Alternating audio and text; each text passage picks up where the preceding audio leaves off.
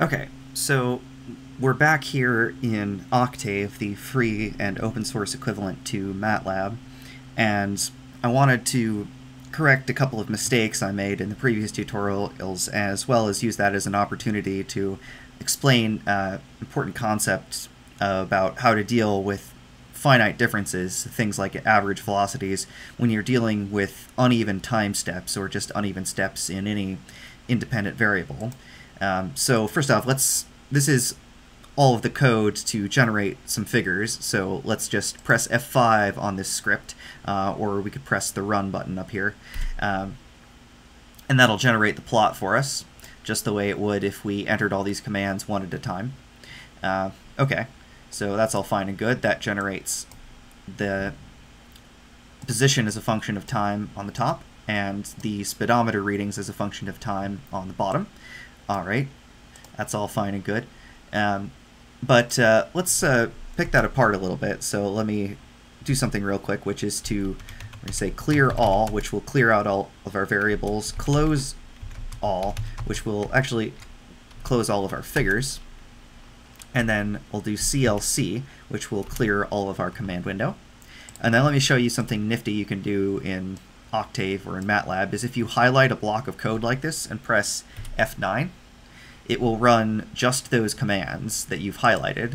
So see now, if we go back to the command window, it ran just those 3 lines of code, not the whole script. And so now let's start generating figures again. Let's make a new figure. We could just press plot, but it's easier if you pick a figure number so that you don't accidentally overwrite your previous plots. So let's make it number 42 just for fun. And then let's go ahead and plot time and position, and let's use blue diamonds just like before. Alright, that's all fine and good, and let's make two plots, two subplots rather. Oh, actually we're gonna transpose those. We want 2, 1 so that it does up and top and bottom, whereas 1, 2 would make it left and right, because it's rows, columns. And then let's plot that again. Just type up arrow until it shows up. Alright, there it is. And then on the bottom, we can go ahead and plot T, S, which is the speedometer readings. And let's do green again. Oh, need to change the subplot first. So do subplot 2, 1, 2. Okay, so now we have what we had before, but with less nice formatting. But now let's go and calculate our average velocities. So let's make a new time, which we'll call it TH for time in hours. And we'll say that equal to time divided by 60 divided by 60. 60 seconds in a minute, 60 minutes in an hour, so that now we have our time in hours. And then we'll say that speed, or we could call it, speed average is equal to, maybe that's not a good name, we'll call it speed, but it's the average speed over each interval, is equal to diff, which is the finite difference of x, dot divided by, so that it does element wise. It's always the sign of a sort of a noob in Octave or MATLAB, is if you just have dot before your multiplication and division, but when in doubt, put it there, because that will multiply the individual elements, whereas if you don't do it, it will do like matrix and vector operations, whereas if you put the dot there, it will just multiply each number in your array one at a time without doing any more complicated operations like summing them together as a dot product or something, which is what it does by default. It's ironic, though, of course, right, that the dot makes it into not the dot product. So, but it's diff of tx divided by diff of th, and that'll give us these speeds in miles per hour in each 0.1 mile interval. Okay, that's all fine and good. But now let's do, remember, the hold on command keeps us from overwriting the line that we plotted on the lower half of the graph. and then let's plot t, and that'll still be plotted in seconds, which is fine. In fact, that's preferable. But then we'll try. Let's see what happens if we just try to plot our newly calculated speed, and let's just make that say red diamonds RD dash. And uh-oh, it's throwing an error, isn't it? Right?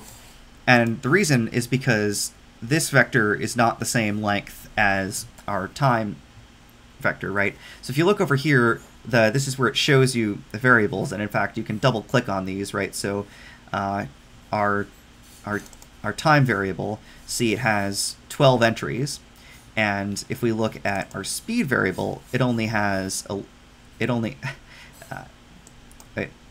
it puts it down here. Put it down here. It only has 11, right? So if you think about it, right, it's calculating the differences. So to calculate the difference between this point and this point gives you a value, between this point and this point gives you a value, and so on and so on and so forth. But when you get to the end, there's no next point to calculate a value from, right? So you're left with one less value. And really, each one of those represents the average in the middle of each of those time intervals. And so how do we deal with that? Well, one way to deal with it, which is the way I dealt with it before, is to just do, okay, we'll start with the second, since we're losing at the end, we can just do, 1:1 minus end, or sorry, end minus 1, which is saying, 1 less than the end index, and that will plot it for us, but that's not so good, right? Because that's clearly offset. And so then you can do what I did before, which is we can just say, okay, well, I know how to fix that. We'll just add an offset. We'll say plus the mean of the difference of the time steps. And that will give us an offset. And that works fine if all of the times are the same distance apart, right? But the problem with that is that these time steps aren't the same distance apart. So the appropriate way to do that is actually to say,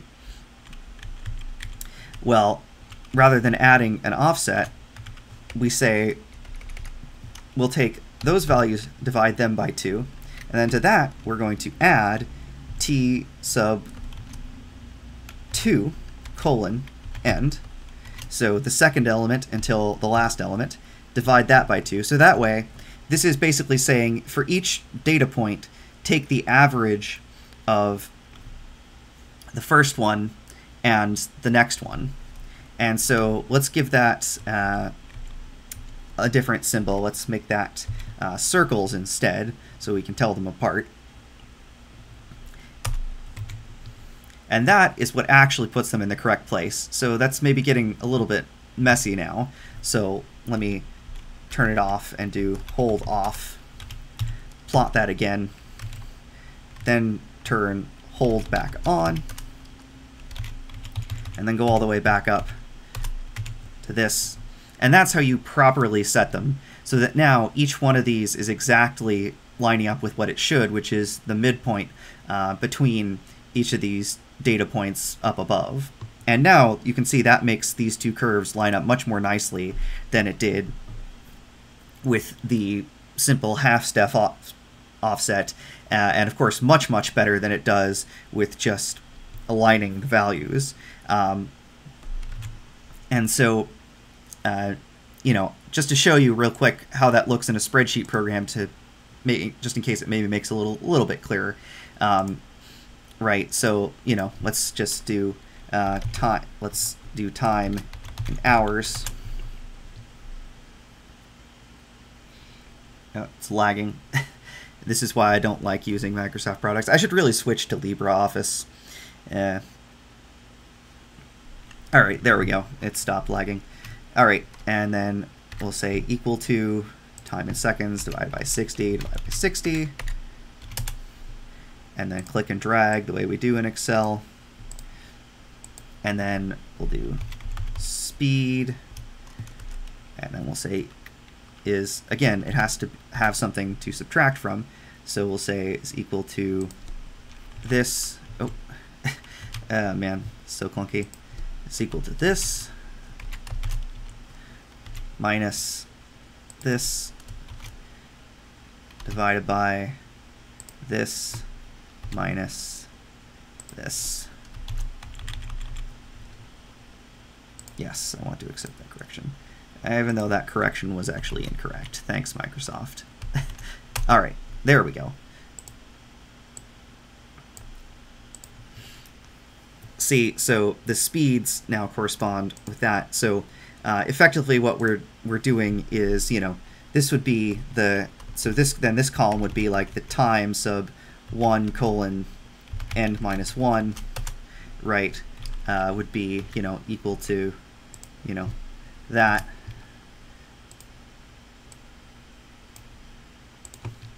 And then the variable for t sub 2 colon n would be, oh, actually, that's what this is. N minus 1 is ditching the last value, right? Whereas this one,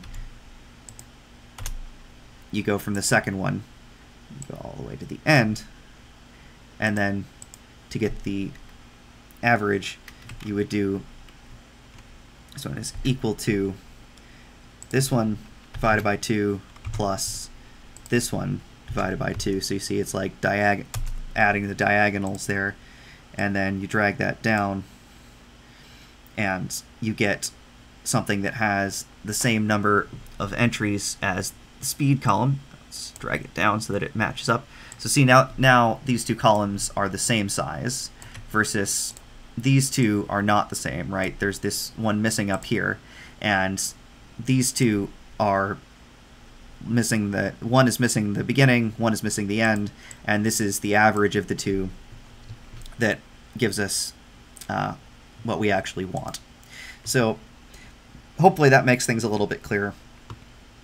You know, just normally you can get away with this simpler system of just saying, let me scroll back until I get it. Yeah, of just saying, let's add this this little average, this mean of diff, because normally your time steps are the same, and you can just add half a time step and get exactly what you need.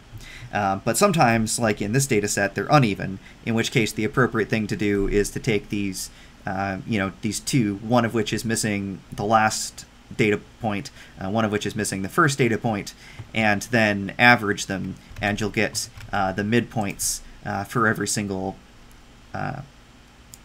line segment appropriately. So anyways, I felt I needed to correct myself, but it gives me an opportunity to talk about this in a little bit more detail, so you can understand that you know, this is how you should think about taking finite differences, right? Is you're getting the average slope during this interval, and the appropriate label for the independent variable, or the appropriate timestamp in this case to assign to that, is exactly halfway between them, and then sort of, you know, the operation you do to implement that is just, you know, take two sets, one of which is missing the beginning, one of which is missing the end, and add them to each other, which in Octave is, you know, this command here, t sub 1 colon n minus 1 over 2 plus t sub 2 colon n over 2.